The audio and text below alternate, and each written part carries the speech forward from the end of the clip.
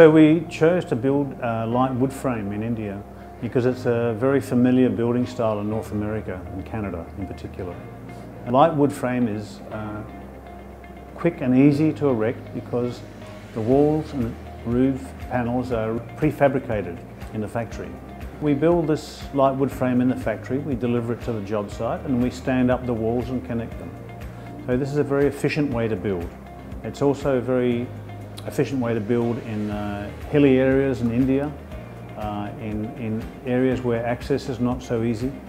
And it's very cost effective in terms of time it takes to build, much more so than concrete and steel, and lightweight.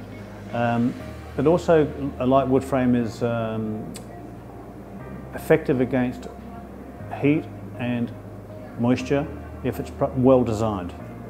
So with light wood frame, the walls are insulated, all the surfaces are inside the walls, and it's very effective very cool in summer and warm in winter.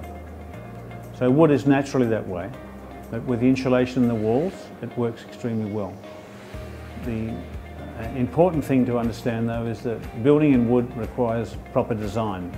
So there's all sorts of detail around roof lines, around where the timber is joining the concrete, around window openings and door openings, where the design is really important in order to keep water out and to keep the building dry. So this is a new type of building system in India, but very much suited to the climate and low-cost building.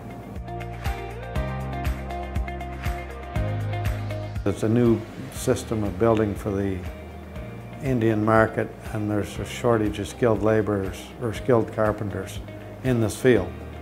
It's a new concept to the customer, so it'll take some time to build the foundation. We've got to get it designed right, and we've got to get a few houses built right properly, and then people will start seeing the benefits of the light wood frame houses. I think there's a huge market potential for North American wood frame houses in India. There's a tremendous population, there's lots of places that North American housing would fit.